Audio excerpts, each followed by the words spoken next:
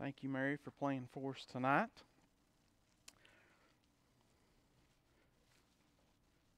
It's good to be here tonight and good to have everyone with us. We will um, go over just a few announcements here um, before we get started. October the 4th at 2 p.m. Um, this will be for the annual Blount County Prayer Chain for Life. Don't forget that if you can come out for that. October the 4th at 2 p.m. Don't forget the National Day of Prayer. That'll be coming up Saturday, September the 26th. The East Tennessee Day of Prayer will be that day from 10 until noon. And then the Blount County Prayer March will start at noon this coming Saturday. So please keep those on your calendar and in your mind, okay? Don't forget services this weekend, Sunday morning, Sunday night. So you'll be praying about those. Is there any other announcements? Don't forget the Golden State offering this month. I keep forgetting that, so don't forget that as well. Any other? I was late, sorry. Did you mention the fall Easter egg hunt? No.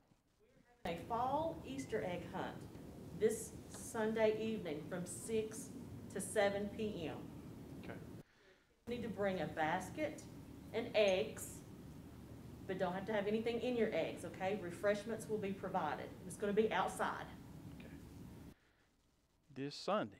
Sunday night from 6 until 7. It'll be the eggs. Is that what you said? Bring empty eggs. Yes. Will be the fall Easter egg hunt for the kids because we couldn't do it at Easter.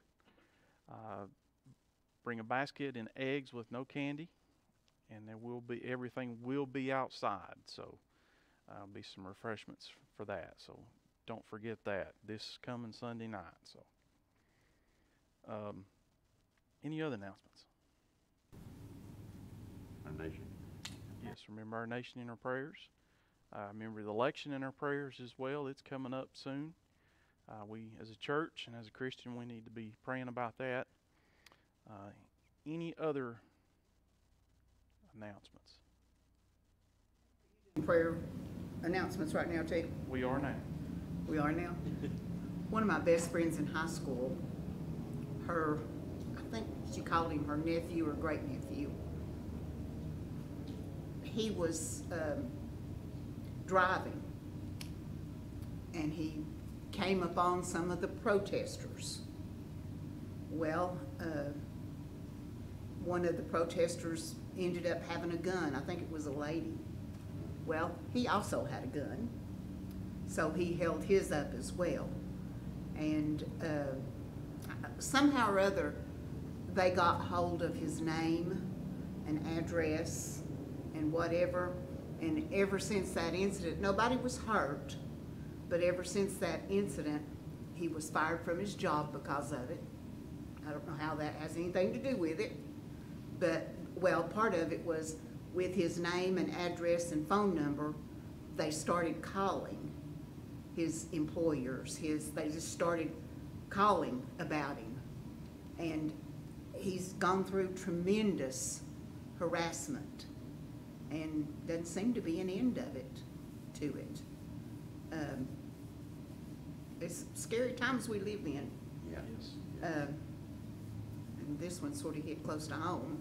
Well, I mean, they don't live here. They live in Atlanta area, but still yet. Yes, do remember this. Remember me, I have a decision to make.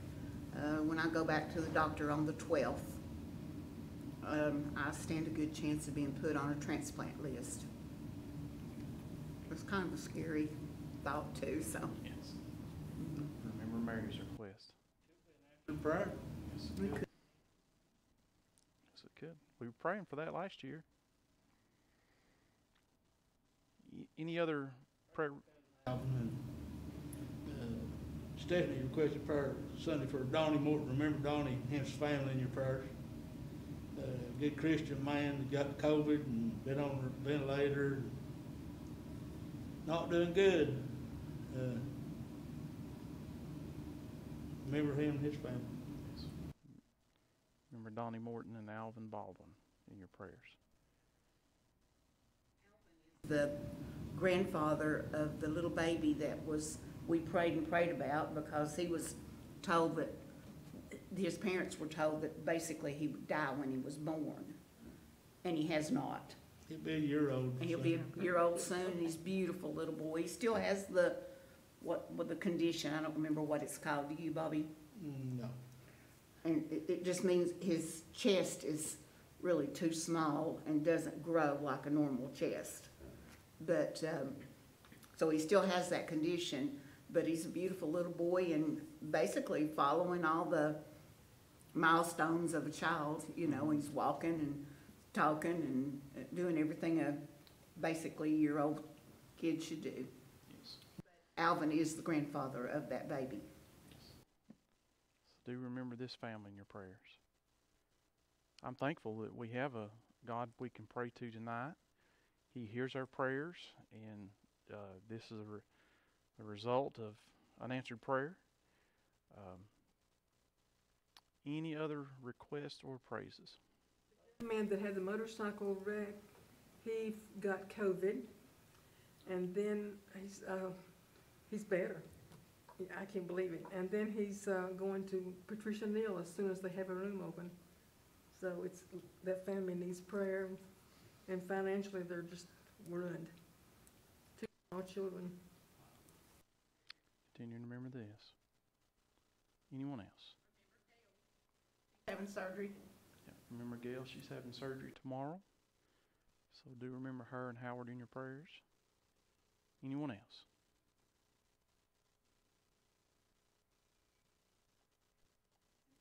JD and Brenda lately.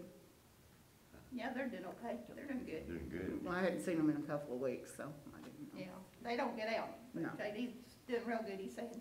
Mhm. Matt, would you lead us in prayer, please? Lord, I want to thank you for the opportunity to come out to your house tonight. I want to thank you for the blessings that you've given me, God. I want to ask that you be with each request that was made. I know that you have an answer for it, Lord. I want to ask that you be with Alan as he delivers your word tonight, God. Just let us have open minds and open hearts to receive your word.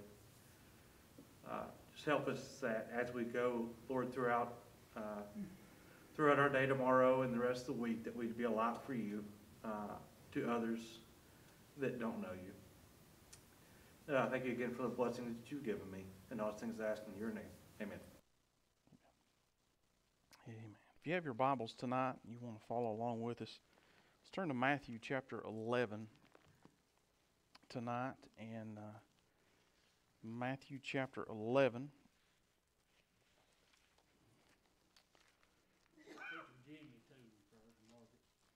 Yes, remember Jimmy and Margaret in your prayers. I talked to Jimmy the other day, and he said he hopes he's getting better, and said he felt like it was the flu shot that may have caused a lot of his problems. So do remember Jimmy and Margaret in your prayers too. Matthew chapter 11, and I want to share with you this scripture and a thought that the Lord's laid on our heart here this week while we were studying. And so I want to back up and we'll start reading in verse 25, and we'll read down through verse 30. At that time Jesus answered and said, I thank thee, O Father, Lord of heaven and earth, because thou hast hid these things from the wise and prudent, and hast revealed them unto babes.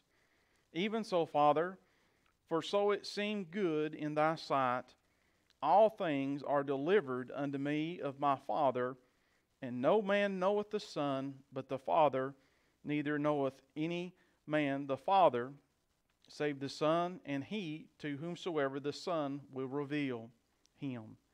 Come unto me, all ye that labor and are heavy laden, and I will give you rest. Take my yoke upon you and learn of me, for I am meek and lowly in heart, and ye shall find rest unto your souls. For my yoke is easy and my burden is light. Let us pray.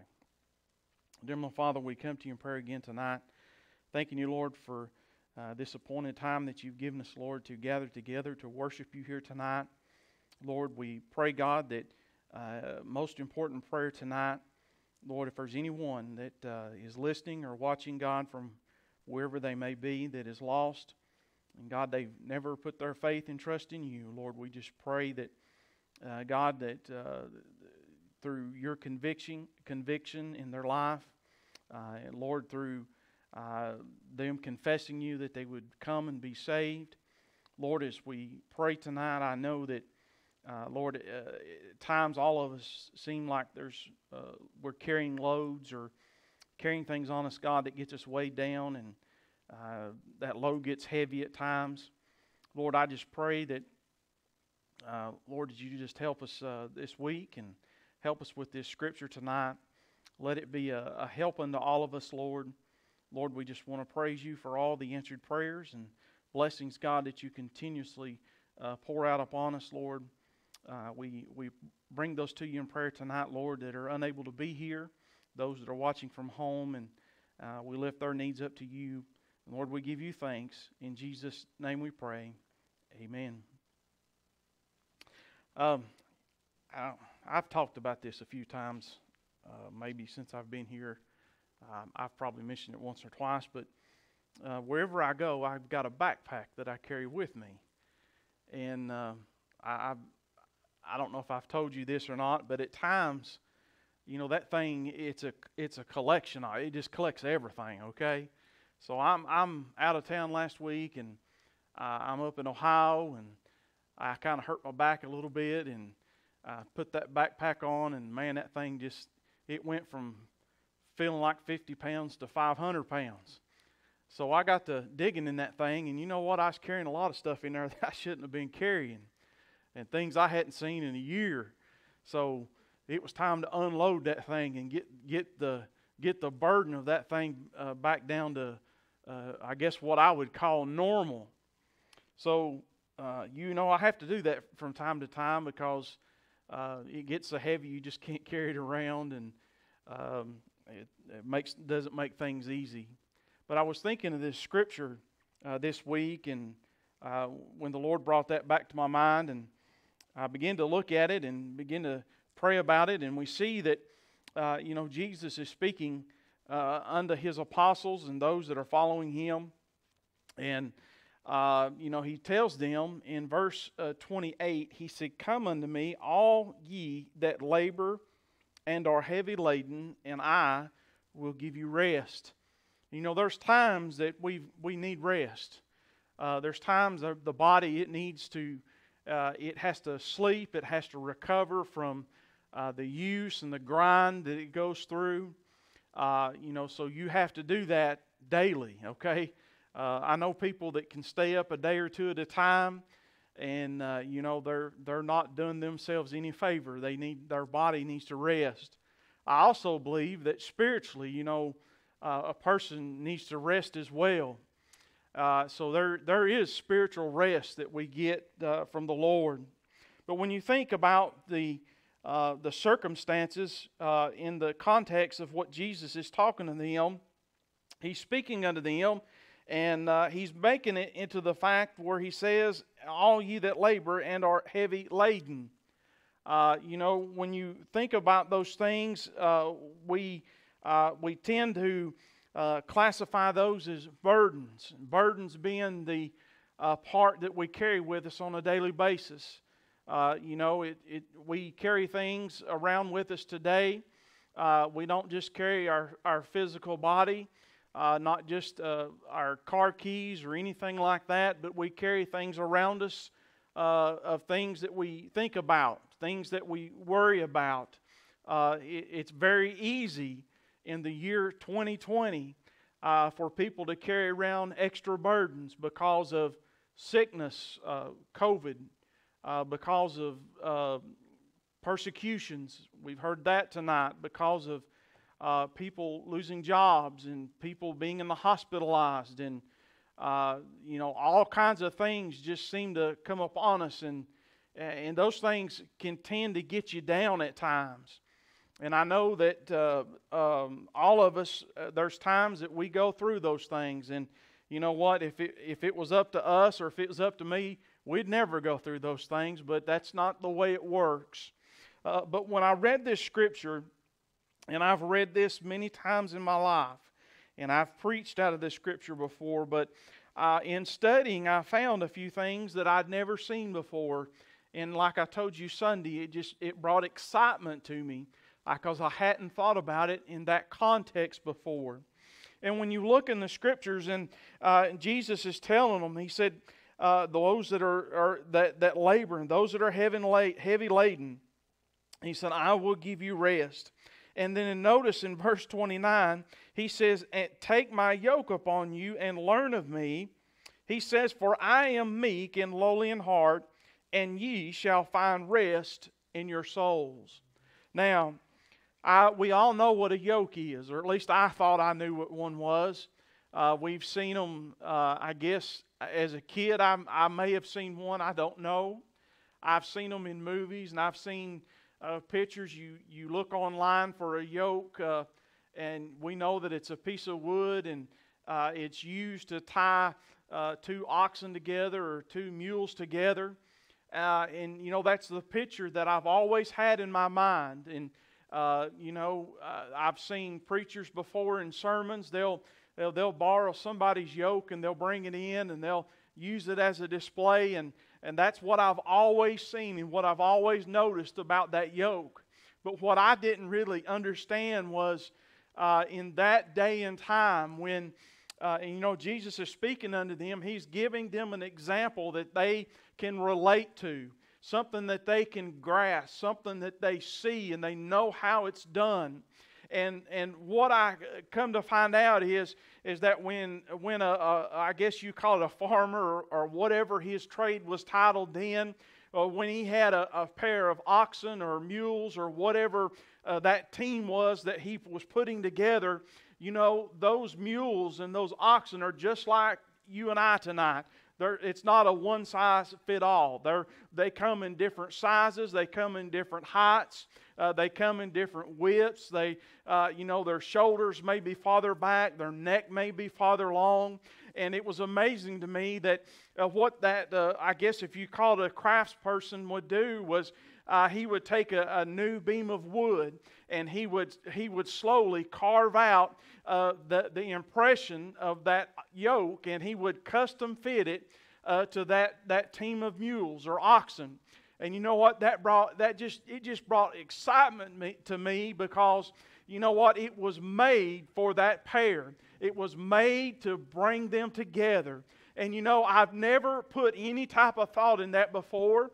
And they said the one thing that you had to realize is that yoke had to fit perfectly, and it fit perfectly under that team, so that it wouldn't cause to rub or to injure the animals or whatever it may be. And then it said that the distance, the space between the two animals and that, they had to be far enough apart so that they didn't injure one another. I've never thought about that. Then it said they couldn't be too far apart, or yet when they pulled together, they would not pull evenly. One would have to work harder than the other. And that was amazing to me, of all the thought and the detail that went in that yoke to join them together.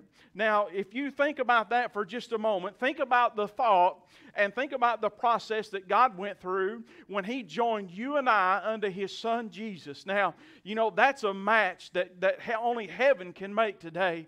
I've seen couples, and I've heard people that are married and say, they talk about how a good fit that they are to each other, and how they complement each other in their marriage and in their relationship. And they'll tell you that, it was God that worked it out and brought them two together. And there's no doubt, I believe God does those things. But when God paired us up to His Son Jesus in that, listen, it was perfect. It was a perfect fit.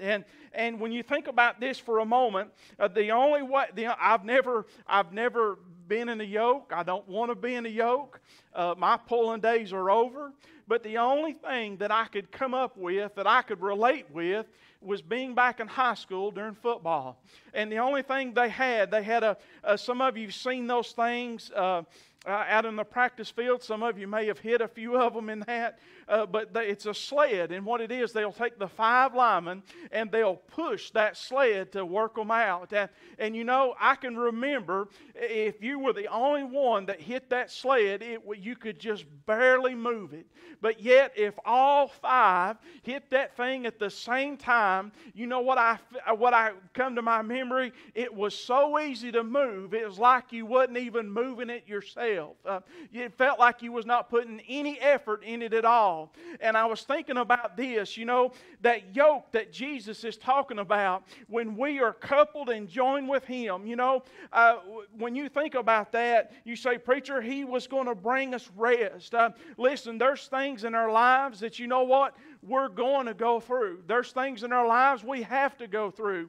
I believe tonight there's things in our life that Jesus shields us from. I believe there's things that He protects us from. But what I want you to remember, and what I want you to understand, and what Jesus is saying here, is even though you've got a load ahead of you, you are not alone. Now that brought excitement to me, because you know what? We've all been through things, and we're all going to go through things at some time in our lives. But you remember, Jesus said this. He said, "For my yoke is easy and my burden is light."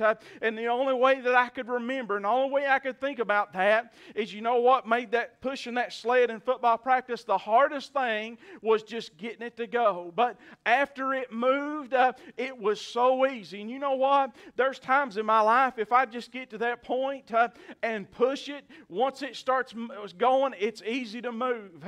And remember, that yoke, that coupling there, you know what? It was made for you and Jesus. Not for you and anyone else, not for you and nobody else, but you and Jesus. Now, I believe as a church and as a body of Christ, when one hurts, we all hurt. When one rejoices, we all rejoice, because there's one body. But remember, there's times in our lives that Jesus is the only one that can help us. He's the only one that can touch our heart. He's the only one that can turn things around. And I was thinking about this, that when that sculptor would sculpt out that piece of wood, it was made for a team. You know who I'm teamed with tonight? I'm teamed with Jesus. You know what? He's the best. He's undefeated. Brother Mac, He's never had to stop. He's never needed a water break. He's never needed a rest in that. There's been times in my life I've needed a water break. There's been times in my life I've needed a rest. But Jesus was always ready. Now, I thought about this. When you think about this, these are some thoughts that I wrote down as I studied this week. His power is more than sufficient to lift the weight or help us through what we're going through. It's more than sufficient. Think about this. There's a song. I meant to look the page up, and it completely slipped my mind a minute ago.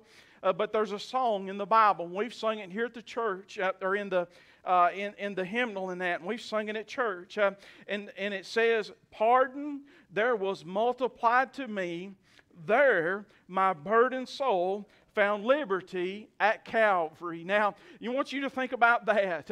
The writer that wrote that song, you know what? There's been times in his life he'd been burdened down. There's been times in his life when he was heavy laden. But you know what he come to find out?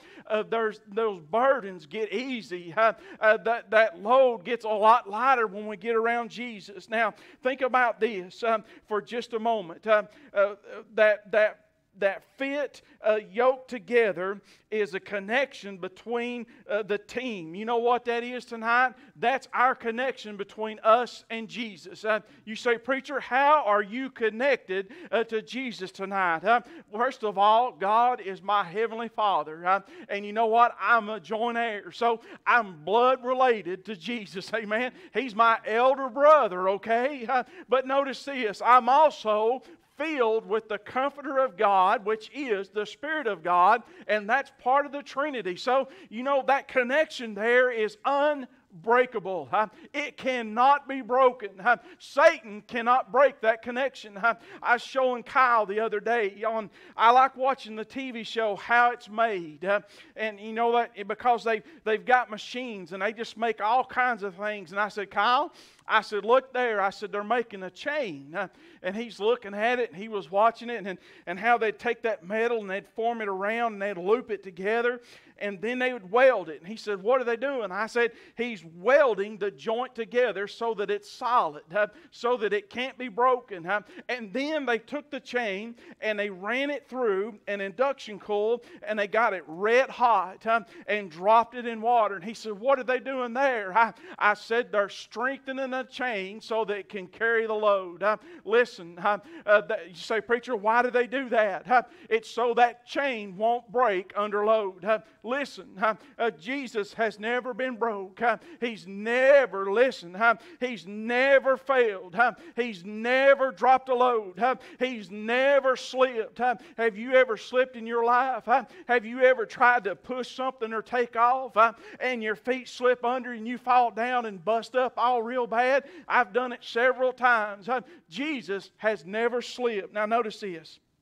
He said, and ye shall find rest unto your souls. For my yoke is easy and my burden is light. Turn with me to Proverbs chapter 3 and verse 5. A friend of mine, he quotes this verse almost always.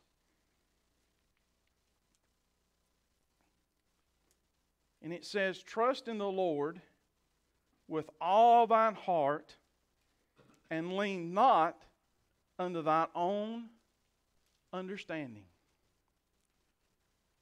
So if you're leaning not on your understanding, who do you lean on? Everybody has to lean on something. I have to prop myself up most of the time just to get relief from my back hurting. Anywhere I go, any place I go, I'll find something to lean on. And what that does, it brings relief, okay? So we all have ways that we lean on something. But he said, lean not on your own understanding, but lean on Him. If we can trust anybody today, it's Jesus. You know, you can't trust the media. You can't trust politicians. Hey, I don't care who's in office. You can't trust them, okay? They're going to do whatever they want to do. I'm not trying to get into that, but you can trust Jesus, amen? Because you know what? He's never lied. He's never let me down. Let's go back for just a moment.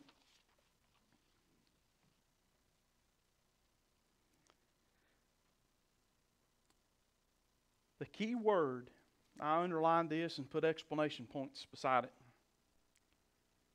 The key to all of this, and I miss this a lot of times.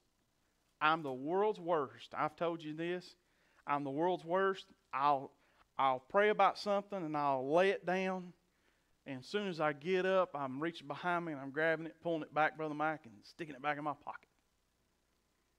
The key to all of this, we got to go to Him. He even stated it. He said, come unto me. come unto me. The key to everything is going to Him. I'm glad I've got somebody tonight I can go to. Okay? You know what? There was a time in my life I didn't have anybody I could go to. Now, don't get me wrong. I had my parents. I had my wife. But they was points. They was parts of my life they couldn't help me with. Okay? But I'm glad I found somebody that could. You know what? If you get nothing out of this sermon tonight, remember this. You've got somebody to go to. You're not going to somebody that's going to judge you. You're going to somebody that loves you.